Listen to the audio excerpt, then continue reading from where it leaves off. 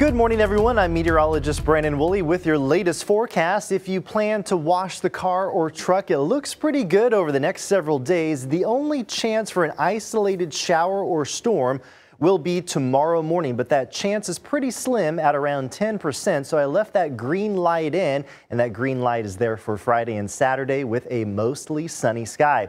So here are some of the actual high temperatures for the forecast and also the heat index trends all the way through early next week. You can see that building heat all the way through the weekend and including Monday and Tuesday. Now Monday and Tuesday, regular air temperatures right around 100 degrees, but those heat indices for the afternoon at around 108 for that feels like temperature. Now early this morning, it's actually a little bit cooler on the 24-hour temperature change, some 5 degrees cooler, really refreshing around Bartlesville and also in the Coffeyville area. Right now on our Wade's RV weather camera network, mostly clear skies, 70 degrees is the current temperature.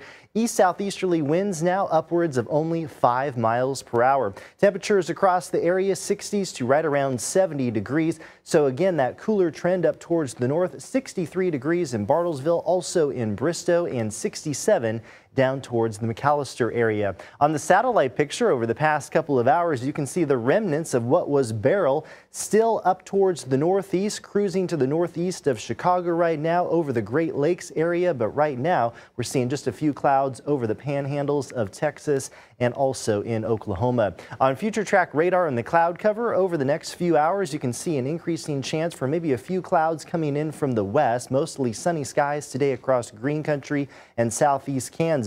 And then just a few clouds out there overnight tonight through early tomorrow morning, and also an isolated chance for maybe an isolated shower or storm coming down from the northwest by early tomorrow morning. Partly cloudy skies for the rest of your Thursday. So this is the latest trend for southeast Kansas and northeast Oklahoma, mainly overnight, very late through early tomorrow morning, a 10% chance of an isolated shower or storm. We're looking at mostly sunny skies today, 93 degrees, a variable wind direction, only between about 5 and 10 miles per hour. Daytime highs from the upper 80s to the low to the mid 90s. So those temperatures right at average across the area. Again, that average for this time of year is 93 degrees. And then overnight tonight, lows down into the mid 60s to right around 70 degrees, including the upper 60s for our viewers in Muskogee. Here's your latest 7-day forecast. 95 degrees for your Thursday, 96 on Friday, and then upper 90s for the entire weekend. South winds between about 10 and 15 miles per hour. Overnight lows into the 70s. Then that triple-digit heat sneaking in Monday and Tuesday.